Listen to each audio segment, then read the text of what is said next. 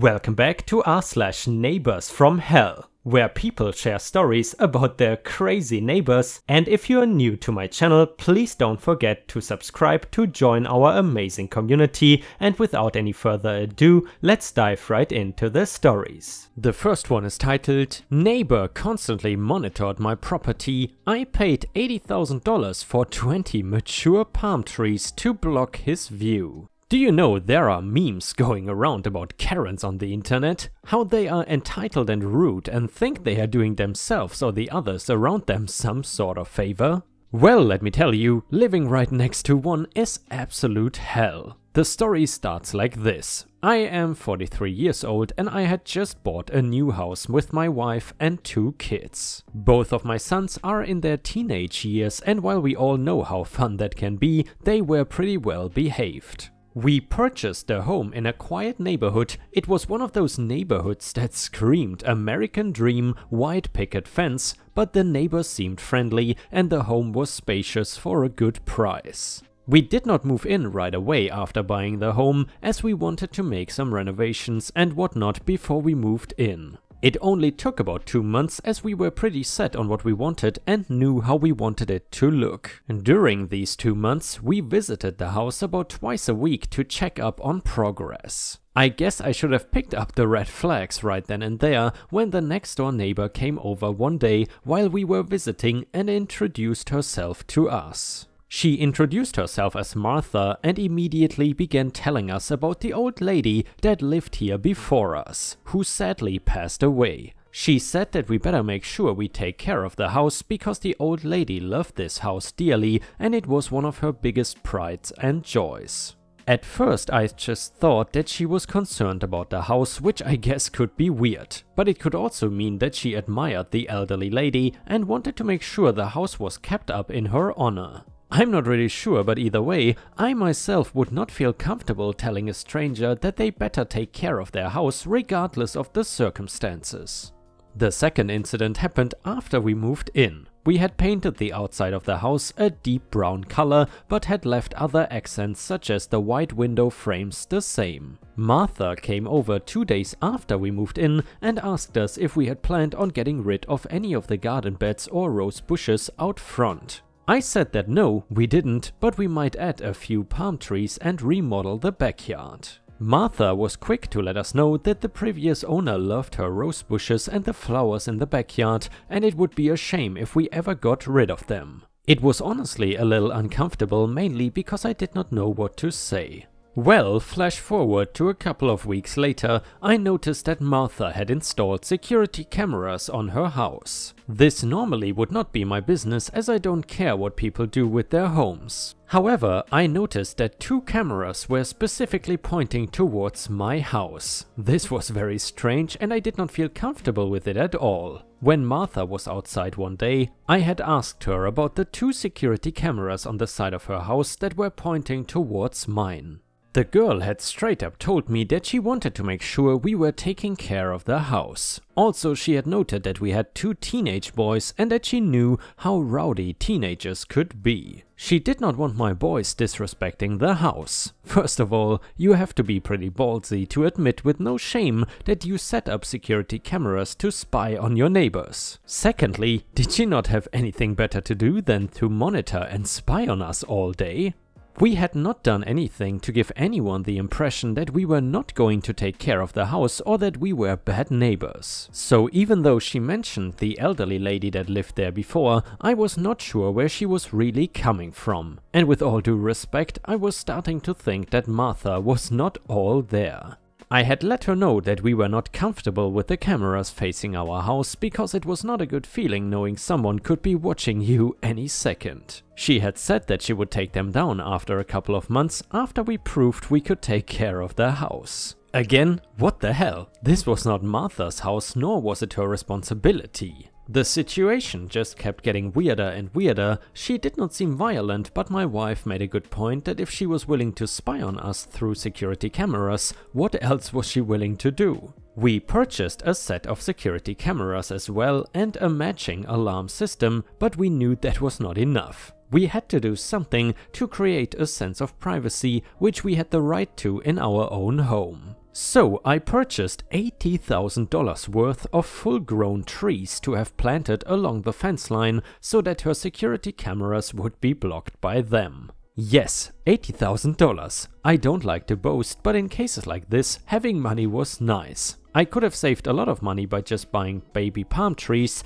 but I did not want to wait for them to grow. By then, the cameras would have been gone. So instead, I put 20 mature palm trees and had landscapers create a fence out of them along the edges of my fence. This worked out perfectly because Martha was absolutely pissed. We did end up reporting the whole situation to the police. They said there was not much they could do because Martha's cameras also captured a large portion of her yard as well, so to anyone looking at the footage, they would just assume Martha was monitoring her property. But regardless, the palm trees annoyed Martha, and well, that made me happy. And yeah, Ripe Stars, if there was a neighbor that put up security cameras to spy on you, what would you have done? Let us know in the comments, and while you're at it, I would really appreciate it if you could also like the video if you enjoy my content, as that would help me tremendously. Thank you so much in advance.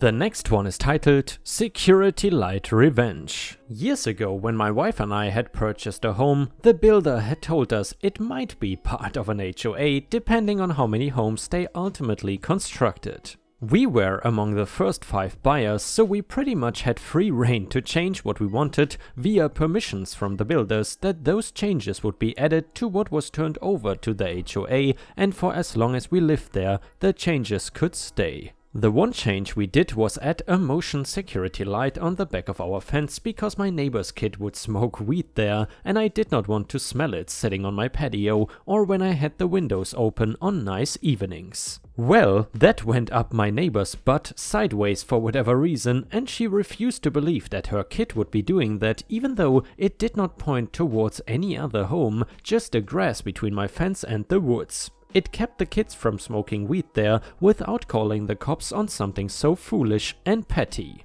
But since it was cleared from the builder, she could not do anything. Well, 6 months later we end out with an HOA and she makes it priority number 1 to get the lights, several other neighbors followed what I did whose home faced the wooded area, removed. The requirement to get it changed since they were builder approved was 80% of the community, so the only votes to keep came from those of us on the back of the property. So we have to remove them being permanent changes. Not even 3 days later, her kid is again back there smoking weed. The HOA counter to why I had it was to call the police non-emergency number, but that's absolutely stupid to risk some kid's life up because he wanted to smoke something. When that is an issue, his parents, who remember don't believe he does it, deal with. So now I am pretty livid. This North American land whale cried to the point that I had to remove a cheap and non-disruptive fix because she refused to be a parent and keep her kid from impeding on us, so it is time for me to be petty. The next day after her kid first went back there, I go out and buy a 12-foot section of 4x4 wire concrete, a large planter and 3 6,000 lumen floodlights and build essentially a mini portable stadium light setup, rigged to the motion sensor so whenever anyone passed by my fence, instead of being a small area immediately behind my house lit up, the sun came out to the woods with one light giving her home an X-ray. The first time her kid went back there it was glorious, so I got a picture of him with his bong in his hand before he skirted off so I could show her proof. And it sent her through the roof getting those free X-rays. I showed her the picture and she still did not care, saying if it goes off again I will call the police. And I was fine with it because I told her they would see the same picture I had just shown her. In reality they would not, but Martha, the manatee, did not know that, and I did not expect her to try to call my bluff, which she never did. She just complained to the HOA a lot. In the morning time I would lay the contraption down so it could not be seen and raise it up after it got dark. About a week after this I get a summons to the HOA meeting that is happening that week, and since it was disciplinary for my contraption, their lawyer was there and they wanted to hear my case. So I lay everything out from the builder to pictures showing how the original light did not shine any brighter than the one on her porch and could not be seen from inside their homes, as well as her vendetta to change the HOA rules to suit what she wanted. 3 of the 5 other neighbors who had to remove their security lights were also there to argue for getting them back when I went. After about 40 minutes, the lawyer comes back and pretty much said, "Well, Mr. and Mrs. Chief Brutus, you are right. This is not a permanent structure, so it is technically allowed. However, you cannot have a light facing her property any longer. In addition, by the 1st of next month, you will all be allowed to reinstall your smaller lights, as they did provide a measure of security that benefits the property as a whole." So Martha, the manatee, was blessed with another week of the sun on a pole and being mad about it. Those of us who lived facing the woods got our lights back, and after reselling the lights, I made most of my money back that I spent on supplies making that monstrosity. It was absolutely worth spending the few $100s to out-petty a bad parent and insufferable neighbor. And yeah, ripe stars, I would say that was textbook petty revenge.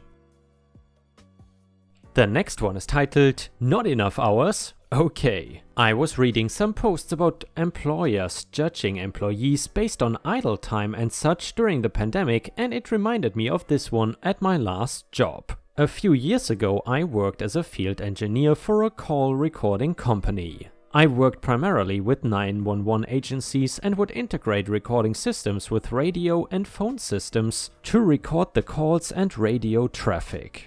If you have heard a 911 call on the news from one of a few states along the East Coast, there is a very good chance I built and installed that system. As part of our company's policy, we would do preventive maintenance every 6 months. This was where we went on site, tested everything was functioning properly, and showed some value in our maintenance contracts through FaceTime with the customers. After some years, I had climbed the ladder to being the lead engineer, installer, and trainer. I trained most of the other engineers and techs within the company along with performing my normal duties. I had also installed the vast majority of the systems I was doing maintenance on and was extremely familiar with them.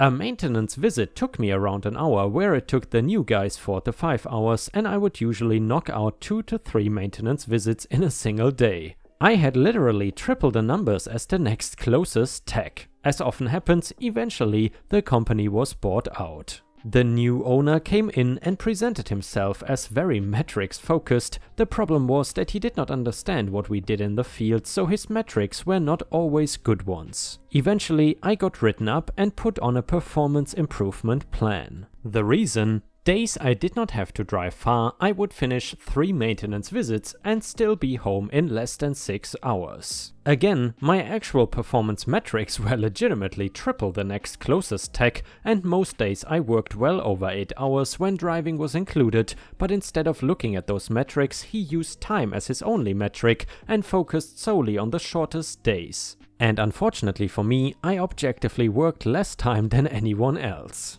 Now for the malicious compliance, instead of scheduling the way I had previously, I started scheduling to ensure I hit 8 hours a day every day. Previously, I had started at a customer site at 9 AM, whether it was 1 hour away or 5, so I would get up at whatever time that day required. I would also try to knock out multiple customers in the same area on the same trip to save driving time on longer days. Some days I would drive 12 hours total, knock out 3 maintenance visits, taking another few hours, and have a total of 15 plus hours. Afterwards, I left for sites at exactly 8 AM and tried to get home at exactly 5 PM. For those sites that were 5 hours away, I cannot do them without a hotel room. Instead of costing a full tank of gas and a single day's wages for 3 clients, it now costs the company the same amount of gas, 3 to 4 nights in a hotel, and multiple days of my salary.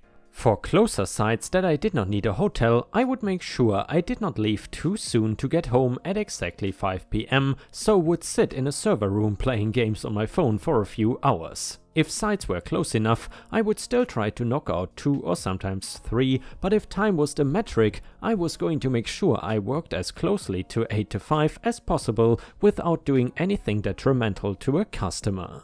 Overall, I was trying to make a point to show that while I may have been meeting the time metric, I was actually doing less work by meeting that metric. We did employee reviews every quarter, so when my next review came around 3 months later, I tried to bring it up again. Instead, the new owner praised me for working harder and ignored that I was doing significantly less work. During that meeting, I tried showing that it was costing the company more and I was achieving less by meeting that metric instead of an actual performance metric. But somehow, despite my spreadsheets showing costs, site visits, completed maintenance and everything else, he refused to understand it. He kept praising how my work ethic had improved and did not want me to change anything or go back. So I did not change a thing and coasted at that job for the next few years. The next one is titled, It's My Car. I'm not exactly sure this fits the subreddit, but I want to share this story, so here it goes. When I was 18, late 1990s, I had a silver AMC Spied with powder blue interior. I did not know anything about cars, but it was a sexy little oil dribbling thing. It had ball tires that would spin the car 360 if I did not brake cautiously, but I loved it. Until it died unexpected and I had to have it towed to a shop a week before I was to leave the country for 4 months. I was a kid and I did not know cars, and something major was wrong that I don't remember, but I could not afford to fix it. Something like 4 grand to repair. I could not afford it and was leaving the country for a while anyway. The mechanic said I could just leave it there and they would just deal with it or scrap it if I didn't care. Cool. I no longer have a car, but I am leaving anyway, so who cares? I paid the bill for the work they did and left. When I got home from my many months abroad, I went through a massive stack of mail that included one letter saying the car had been impounded, another that it had been auctioned off, and after the auction date, several parking tickets that amounted to about $400. I called the city and asked how I could be liable for parking tickets after the car was auctioned to a new owner. They said it was still in my name. The new owner had not changed the title, it was my responsibility. I was furious, but what could I do? The title was in my name and they could not even give me the name of the person who bought it. I had to pay or it would be sent to collections. So I am walking to my friend's apartment a block away from my old place, and right across the street from her building I see my car. I still have keys, so I go home and frantically grab them and go back. I get into the car and start pulling all the papers from the glove box and then sort through them looking for the new owner's name. Just then 2 guys run up screaming that I am in their car and what the hell do I think I'm doing? I say, you bought it from an auction and did not change the title. You owe me $400 for the parking tickets in my name. They insist they don't owe me anything. Not my fault, you left it in your name. I smile and calmly start the engine and say, okay then, it's in my name, it's legally mine, and drive away. Thanks for repairing the engine. Edit for clarification, I was young and naive. I could not afford to have the car towed outside the city to the house of friends or family. Remember, I was leaving the country for 4 months. There was nowhere off the street in the city to leave it, let alone have it repaired. The mechanic was kind and said he would take it off my hands, which was a relief. But remember the young and naive thing? Yeah, I handed him the title and thought that was all I had to do. The mechanic apparently pushed the car onto the street from where it was impounded. It was then auctioned off by the city. The city gave the title to the new owner. The parking tickets were racked up by the new owner. There were dates on all this paperwork that was mailed to me. I did try to find the tickets, had a copy of the bill of sale from the auction, but they still said there was nothing they could do because the buyer did not transfer the title into their name. Back and forth to different government offices, all the while new tickets were being issued. I was annoyed that the city didn't have to transfer the title out of my name when they claimed possession of it, but sold it and gave the buyer the title. The same one I handed the mechanic. So it was late last night when I recalled this story and decided to share it on Reddit, but here is a bit that I left out. When I got into the car and checked the paperwork in the glove box, I found the title. Still in my name, they had not even signed it. Also in the glove box was their bill of sale from the auction. They were clearly young and naive too. Edit number 2, what happened after? Never heard from them again. I had the car for another year or two, put new tires on it and sold it properly before another trip abroad. And you better believe it, I had them sign the title in front of me and I filed the sale with the DMV that day, giving them I think a week to file or be fined.